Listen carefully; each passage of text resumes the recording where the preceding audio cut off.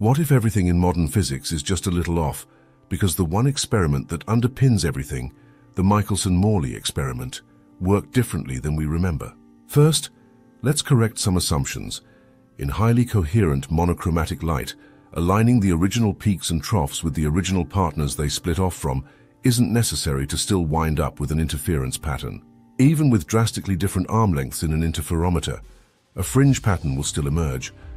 But this situation is highly undesirable for precise experiments because, to start, it allows a sort of averaging out effect. More importantly, however, there's something called coupled oscillation that can cause waves in different phases to synchronize.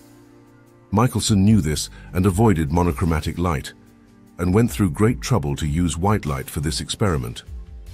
White light, unlike monochromatic light, must be perfectly aligned, so splitting up and recombining the light requires that the light travel exactly the same distance. Otherwise, it begins to smear out and eliminate the fringe lines that the experiment uses. Michelson used sodium light for alignment due to its characteristic double fringe pattern, which made exact adjustment possible, but he put the white light back in place for the experiment. This meticulous process could take hours, but it was crucial for accurate results.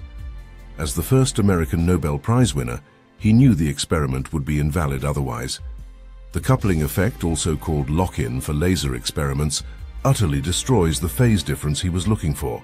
Modern replications invariably use monochromatic light, rendering them all invalid because they didn't pay attention to his methods. Michelson's original method is always overlooked in modern physics classrooms and even history books. Dayton Miller, on the other hand, was the only person in history that actually replicated Michelson's methods.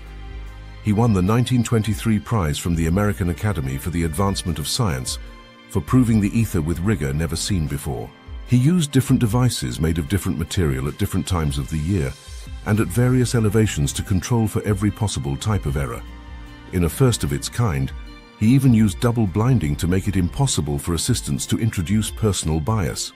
Michelson's experiment was only over 3 days, but Miller replicated it tens of thousands of times over years. The answer was always the same and perfectly matched Michelson's. The signal is small, but it's there. It just so happens that the fact that Michelson and Miller both used open air is also a subtle but crucial point. We'll have to save that talk for a separate video about Fresnel's drag coefficient and how it proves a relativistic version of ether. So, next time you hear about the Michelson-Morley experiment, remember there were details we've forgotten that made the results more intriguing than you've ever been told.